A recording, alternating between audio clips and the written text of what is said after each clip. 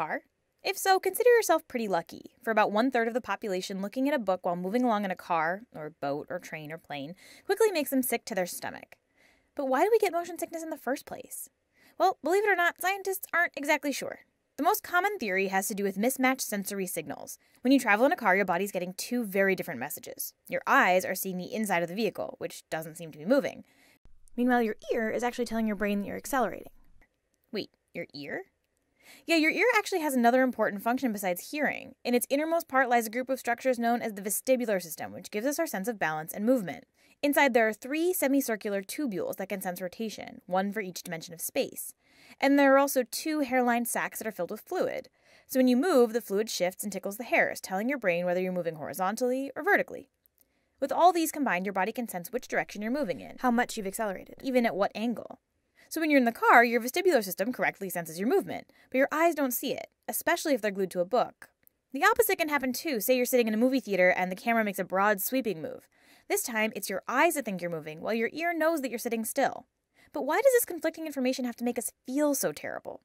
Scientists aren't sure about that either, but they think that there's an evolutionary explanation. You see, both fast-moving vehicles and video recordings have only existed in the last couple of centuries, barely a blink in evolutionary time. For most of our history, there just wasn't that much that could cause this kind of sensory mix-up, except for poisons. And because poisons are not the best thing for survival, our bodies evolved a very direct, but not very pleasant way to get rid of whatever we might have eaten that was causing the confusion.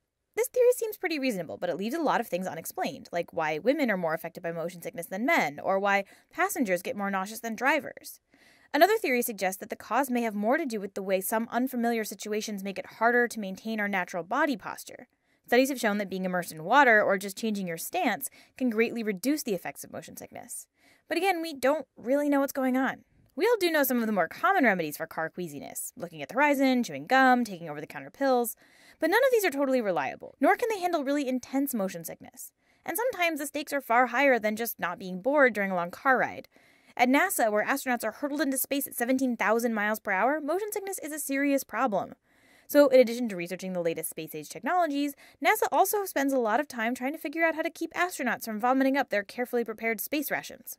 Much like understanding the mysteries of sleep or curing the common cold, motion sickness remains one of those seemingly simple problems that, despite amazing scientific progress, we still know very little about. Perhaps one day the exact cause of motion sickness will be found, and with it, a completely effective way to prevent it. But that day is still on the horizon.